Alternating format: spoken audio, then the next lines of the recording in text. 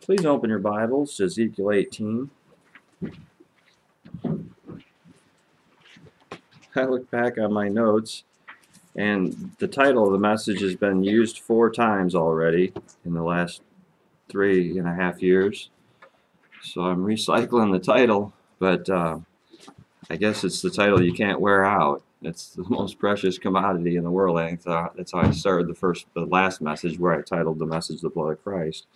But I thank and bless God for this message. It's about the power of His dear Son's blood. And if you have problems in your life, any and every problem is answered in Christ's blood. And until you see Christ's blood in your life, in that issue, you don't know anything. And boy, am I the first in line to have my eyes off of Christ's blood. And when it is, it's terrible. It's painful. Life has so many quirks and hurts that they're deeper and sharper when our eyes are off Christ. And we ought to, by God's grace, see Christ's blood, go back and look at that precious little lamb that was slaughtered for you, and all the goodness and righteousness that He stands for and is, and how evil you are of yourself. And therein you'll be refreshed for all the issues that you have. Before I read the text in Ezekiel 18, you need to keep mindful of the last message, the holy versus the profane. The holy being Christ's work, and the profane being man's work. Man's work is such profanity and hate for God, it competes with Christ. It says, I don't really need a portion of Christ, or I don't even need Christ at all. I can save myself based on my merit. And that's what sin is. Sin is believing, resting, trusting on yourself for salvation, on your own works.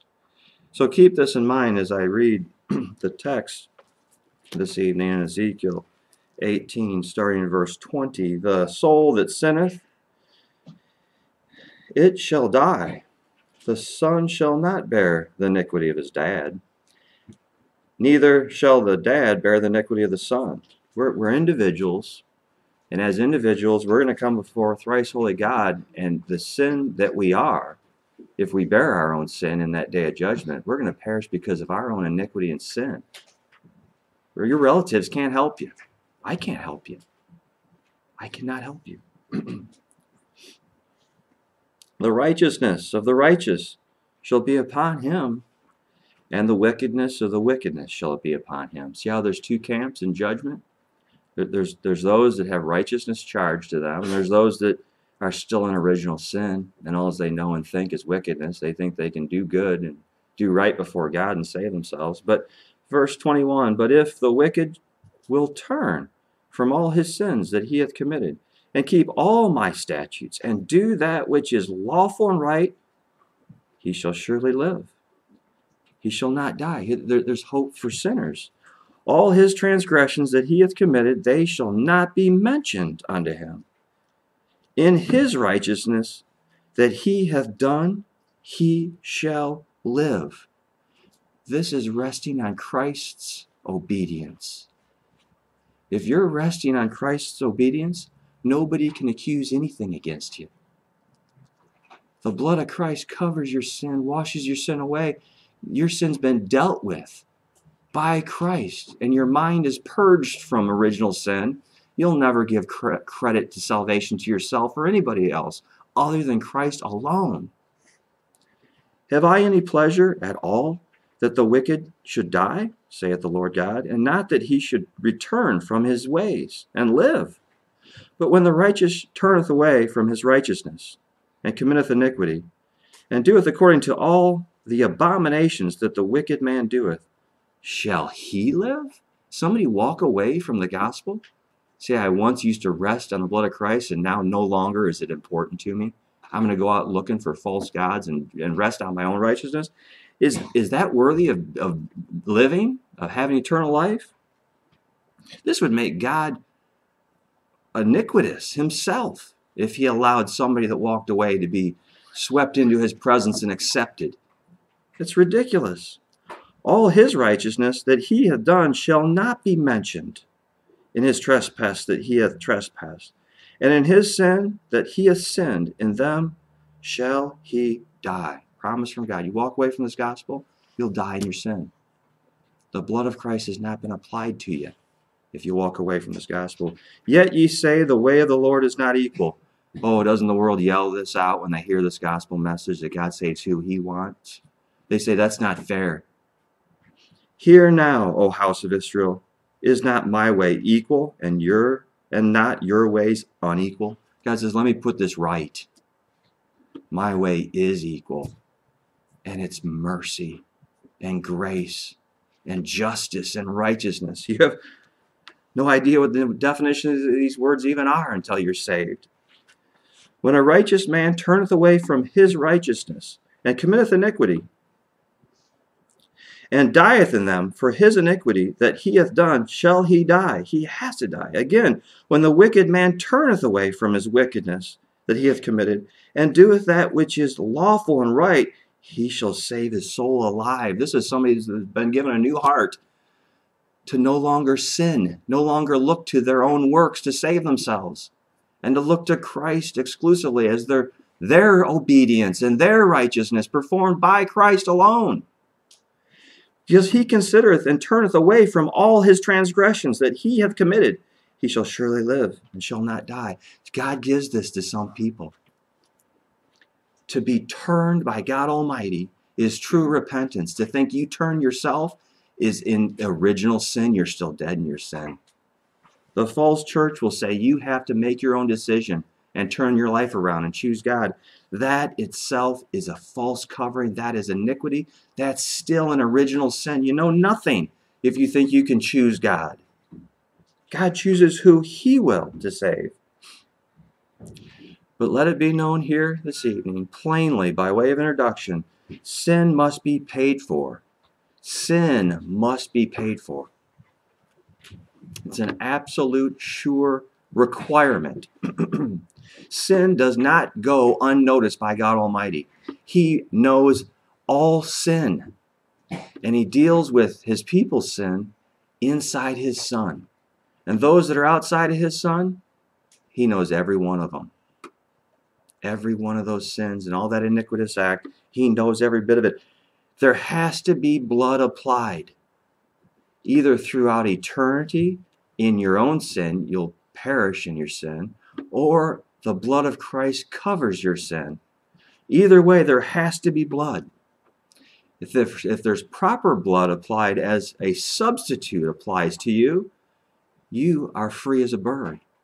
You're let go of the sentence of sin, the sentence of hell, the sentence of eternal destruction has been paid by your substitute, and his blood is the very precious commodity that sealed the deal, that sealed the agreement, that sealed the covenant, the agreement between God the Father and God the Son. It's his blood that bought your pardon if you're in Christ. This text starts out in verse 20 where I read, the soul that sinneth, it shall die. The wages of sin is death. Google's a powerful tool, isn't it? If you want to know what occupation you're interested in as a young person, you can go to Google and say, what's a doctor make annually? What's a lab technician make annually? You can see what the wages of that occupation is. It's very easy to see nowadays. I know what sin will yield you. You sin but once in your life, it's an open declaration. Wrath eternal. It's death. It's a declaration that you're dead. Why would you trust your own works to save you when you've sinned once? It's impossible to save yourself. Knowing good and evil in the fall of Adam was a declaration that man believed that they had free will to choose one or the other. Man doesn't choose sin. We're born in it. It was charged to us by Adam and Eve. When Adam fell, all fell guilty to this condition of a sinner, the sin state, the fallen state, the helpless state, that you can't help yourself and you can't even perceive that you're lost. You know nothing about the lost state while you're yet in it. That's called deceived. In this deceived state, you go on doing more sin and iniquity, thinking that it makes you stronger and better and that there's hope in what you do. That's to be like as God. Like as if you can do something righteous. You're not God. You're not like as a God. You fell, you think you are, but you're not, and you can do nothing to cover your sin based on your works. God the Father will not accept man's works. He doesn't accept it. But some are given, by God's grace, to see that Christ's blood has been shed and applied to their body, that they're covered in the blood of Christ. Some are given to turn. Jeremiah 31. Turn to Jeremiah 31. It's the two verses that are the most direct and precious verses on repentance. It's God-given. Some people would read the text that I read tonight and say, see, you got to do something to prove you're serious about God. Man can do nothing but sin. Jeremiah 31, verse 18. I have surely heard Ephraim bemoaning himself. That Ephraim was the one that received the blessing. Remember, the blessing of the firstborn. This one that received the blessing came to saving awareness, and he was bemoaning himself. Thou hast chastised me, and I was chastised, as a bullock unaccustomed to the yoke. What's a beast do when you put a yoke on them at first? You ever seen a horse broken or a beast broken? They kick and buck and freak out. It's a new condition. They don't want anything to do with it. This is repentance. The birth throes of a new heart are, I don't have comfort in what I used to do that I was religious in. There's no peace anymore in these things I used to do to justify myself before God. I'm a wreck. I deserve hell and destruction. And I don't like this new condition of a mindset that I am doomed eternally. This is bucking around with this yoke. And he says it plainly. Turn thou me, and I shall be turned. God, you're in control now. I thought I was all my life. I wasn't in control of one single thing. God is sovereign over my life. You turn me, and I shall be turned. For thou art the Lord my God. It's personal now. This gospel message went from something I just listened to once in a while and thought, this is serious. I'm doomed of myself, and my God has revealed this to me. And this God is the real God. Surely after that, I was turned. I repented. And after that, I was instructed, and I smote upon my thigh, and I was ashamed, yea, even confounded, blown away by how religious I was, and all the things I used to trust in, they're trash. They're iniquity. They're false. They're hate for God, because I did bear the reproach of my youth from my very conception all the way to the point of salvation. Wicked, defiled, ungodly, self-righteous, just hate for God, trying to commit good works to try to justify myself before God. What a wicked God-hater. But Hebrews 9:22, he says, blood purges this. The blood of Christ will purge away this sin condition. Hebrews 9:22 says, almost all things by the law, purged with blood. And without the shedding of blood, there's no remission. But it's by the very law of God says to purge your sin away. There has to be blood. There has got to be blood. The Passover is the earliest picture of a formal process of the substitute dying for his people. The Passover was an event where they took the lamb and they studied that lamb to make sure it's perfect. Had to be blemishless. Looked at every single feature, every single organ, every single part of that lamb, because if it's not perfect, we're going to die. This substitute has to die, and it better be righteous. It better be separate from sin. It better not have a birth defect. It better be 100% whole. They looked for 14 days to make sure it's perfect. After they confirmed it was perfect, you kill it in the evening. God's direction, you kill it in the evening. You put the blood on the posts above your house door, and you roast it and eat it. You roast it with fire. Christ's substitutionary death was tormenting for him.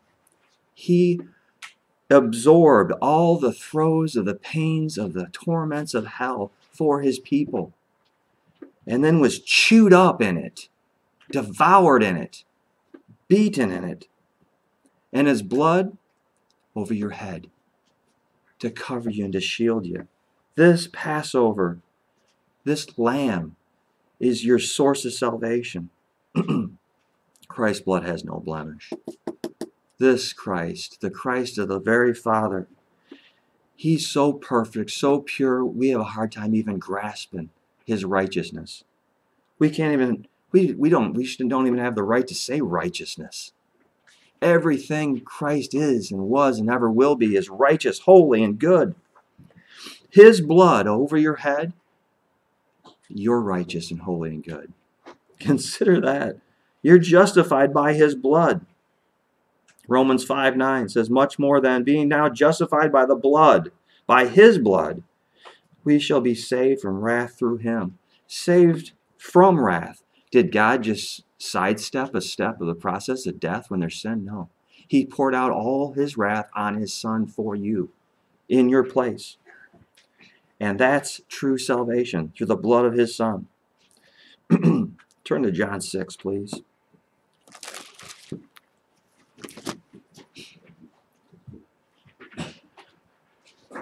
John 6 and verse 53 talks about Christ explaining that he's very life. He is life. He's the bread of life. And his blood, the wine, it's life. Verse 53, Jesus said unto these people around him, verily, verily, I say unto you, except ye eat the flesh of the Son of Man, drink his blood, ye have no life in you. Whoso eateth my flesh and drinketh my blood hath eternal life, and I will raise him up at the last day. For my flesh is meat indeed, and my blood is drink indeed. He that eateth my flesh and drinketh my blood dwelleth in me, and I in him. Christ is saying, you have got to inherit his goodness, his righteousness. Your mindset has to be changed, repentant, to rest and to trust on his righteous work, on his substitutionary death. If your mind isn't resting on his body being beaten and bruising for you and his blood being shed for you, you're still in your sin. You have to eat this holy meal.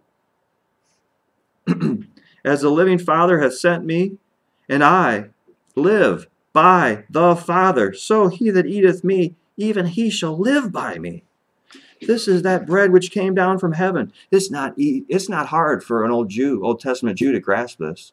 He said, I came right down from heaven in the form of manna. And it's the same one. The same one. This isn't just, it's like the fathers did eat manna and are dead now. But he that eateth of this bread shall live forever. These things said he in the synagogue and taught in Capernaum. Many therefore of his disciples, when they heard this, said, this is a hard saying, who can hear it? They don't want to hear that you have to rely on Christ's substitutionary death and his blood to save you. They don't want to hear that. They want to hear about being religious and doing your own thing to save yourself. When Jesus knew, verse 61, in himself that his disciples murmured at it, he said unto them, does this offend you? What and if ye shall see the Son of Man ascending up where he was before? It is the Spirit that quickeneth, and the flesh profiteth nothing. The words that I speak unto you, they are spirit, and they are life. Christ is saying, I give the Spirit to rest on my blood to who I will, through the spoken word. But there are some of you that believe not. You can't believe. So Jesus knew from the beginning who they were that believed not, and who should betray him. And he said, therefore I said unto you, that no man can come unto me except it were given unto him of my Father. Christ levels down with them and says, look, you can never rest on me. You can never believe on me. You can never drink my blood or eat of my flesh unless the Father make you. He has to make you willing in the day of his power. If you're not made willing, if you're not given by God the Father to rest on Christ's righteousness, you're off on your own righteousness. You're off on your own means of salvation. And you have a false Christ that you're resting and relying on. You have blood that's not holy enough. There's only one righteous, holy Savior, the Son of the living Father. And it's his blood alone that has power to shelter, atone, liberate, cleanse away sin, and secure and pardon you. It's the only way to do it. First of all, shelter in point 2. Exodus 12:13. And the blood shall be to you for a token upon the houses where you are. And when I, that's God the Father, see the blood, I, God the Father, will pass over you, and the plague shall not be upon you to destroy you. The plague is eternal death. That plague of eternal death was put on that little lamb in your place. And that's what Christ's role was and is and always will be, as a substitute Savior for sinners. God the Father sees the blood of his Son. There's no more wrath. It's all been paid for based on Christ's work. What a shelter. What a shelter. What a place to be in. The cares of this world fade away. All your enemies in this life and the next to come can't touch you. They can do nothing against you. You yourself can't even condemn yourself. God Almighty's paid your debt. You're free. You're sheltered. You're under the blood of Christ. And the wrath of God is passed over onto Christ in your place and dealt with, and it's gone forever. That's what atonement is. The word atonement is to be made at one with. Christ's blood atones also. Makes you at one with Christ, with God the Father. Leviticus 17:11 says, for the life of the flesh is in the blood, and I have given it to you upon an altar to make an atonement for your souls. For it is the blood that maketh atonement for your soul. There's so many precious doctrines in the Word. I could preach all those doctrines for years and years. They'd never help you. If you don't hear about the blood, the atoning work of the blood of the true Christ, you'll never come to saving awareness. It's the blood that maketh atonement for the soul. The soul that sins? Yeah. You a sinner? If you say, no, I'm pretty good, it's not been shed for you. Say, all I am is sin, 100% sin, 100% iniquity, 100% evil. That's who it's applied to. You fit perfect with the perfect Savior. But all these prisoners that are liberated. The next point is the blood of Christ liberates. Zechariah 9:11. As for thee also, by the blood of the covenant, I have set forth thy prisoners out of the pit wherein is no water. That pit is the wrath of God, and that's where Christ went in our place. He went to that pit and paid our penalty. And there's no hope, there's no life there, there's no water there, but the life of all lives. The Lord Jesus Christ went there and was condemned for us and laid down his life and commended his spirit to the Father. And then out of the pit was resurrected alive and well, because he in himself is righteous and holy and good. And now we are liberated in his resurrection. Christ's resurrection is the elect's resurrection. We were inside him while he was in the pit for us. And when he was resurrected out of the pit, we rose in him right up into heaven. And we're as prisoners, we're now free and liberated inside the Lord Jesus Christ, inside our substitute. The works of man, what does that look like now? What a foolish doctrine to think the works of man could liberate. How can the works of man go to the pit of hell and buy your pardon out? God won't accept them. You'll stay in the pit of hell if you die trusting your works. The blood of his dear Son, the only power to save if you haven't got it yet, cleanses away your sin. And if anybody here is full of sin, and every spot that you see on yourself is completely a spot. Just everything you look at, you open this up, you look at that, oh, there's a spot here. I'm a violator there. This is a problem. I'm the problem. These are the ones that he cleanses. He cleanses us. Hebrews 9:22 says so. And almost all things are by the law purged with blood. And without the shedding of blood, there's no remission. What's remission? I had the pleasure of watching my dad die of cancer. Say that's ridiculous to say it's a pleasure. It's a blessing when you see God's grace in it, showing you what the word remission looks like. It's like he never had cancer. He walked around for months like he never had it, like normal. Christ's blood puts you in the state of eternal remission, as if you never sinned. You're healed. You're healed based on Christ's blood shed for you, washing away all your sin. There's sure remission based on righteous holy blood. And that's the secure and pardon that we have in Christ. Turn to Matthew chapter 1 for our last point. Got 3 passages on our last point that I want to show you. Matthew chapter 1.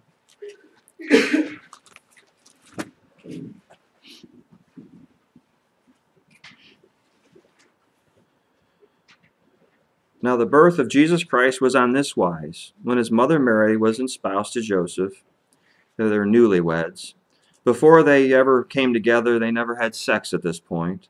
She was found with child of the Holy Ghost. She's pregnant already. Virgin. In their marriage, they hadn't had sex yet. Then Joseph, her husband, being a just man and not willing to make her a public example, was minded to put her away privily. That means just divorce her. But while he thought on these things, behold, the angel of the Lord appeared unto him in a dream, saying, Joseph, thou son of David, fear not to take unto thee Mary thy wife, for that which is conceived in her to the Holy Ghost.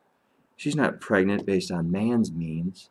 She's pregnant based on the Holy Ghost coming upon her, and the Holy Ghost mixing inside her, and her body has the very God inside her, the very Christ, the very Messiah, the Holy One. And she shall bring forth a son, and thou shalt call his name Jesus, for he shall save his people from their sins. Why is this so significant? Because there's lots of shalls here. There's no option. Salvation is of no choice of man. God Almighty made the choice before the foundation of the world, and his Son shall save each and every one of them with his blood. It's going to happen. There's no option. Now all this was done that it might be fulfilled, which was spoken of the Lord by the prophet, saying, Behold, a virgin shall be with child, and shall bring forth a son, and they shall call his name Emmanuel, which is being interpreted, God with us. God Almighty stepped onto this earth.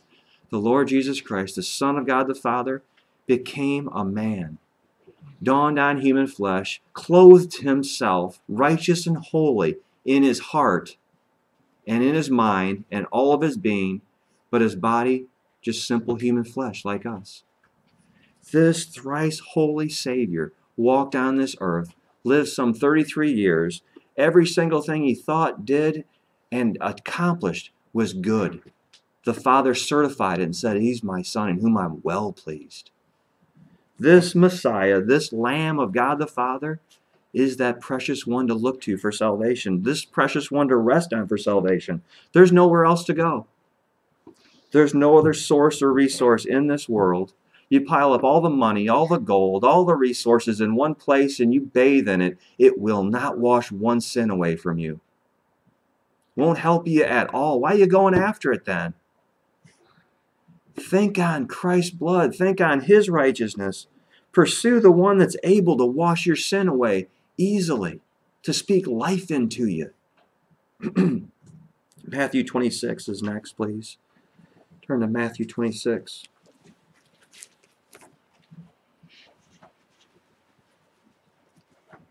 This is the Last Supper. After Christ spent all those years living perfectly and righteously, declaring that he's the Messiah, he's the one to look to, he's the one to rest on, and he's going to shed his holy blood for his people. The Last Supper, he sat down and talked about it with his disciples. Matthew 26, verse 26.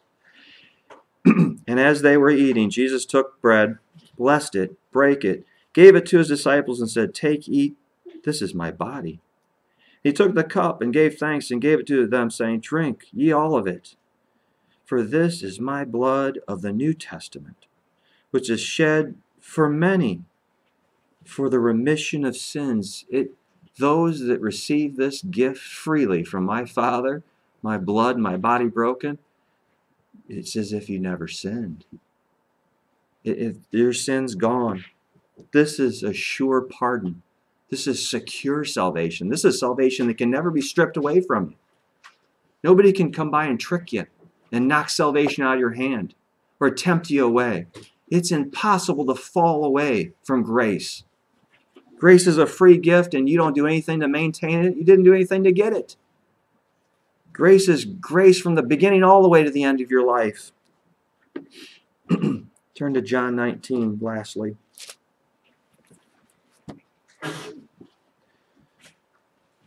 This is Jesus on the cross, fulfilling all of God's holy word. Literally, every jot and tittle, Christ did it. Fulfilled it easily. We can't do one thing right, and Christ did everything right. And as he's fulfilling all the law, all the Old Testament requirements, declaring that he himself is holy. John 19, he, last condition, naked on the cross, dying for his people. They cast lots and sell his clothing. That's fulfillment of the Scripture. Everything he does fulfills the Scriptures. He can't do anything wrong. Verse 28, after this, Jesus, knowing that all things were now accomplished, that the Scripture might be fulfilled.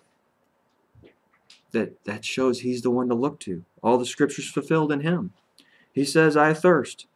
Well, there's Psalm 69. If you want to look at it later, you go ahead. Psalm 69 said, they gave me even vinegar for my thirst. So I'll fulfill that one too.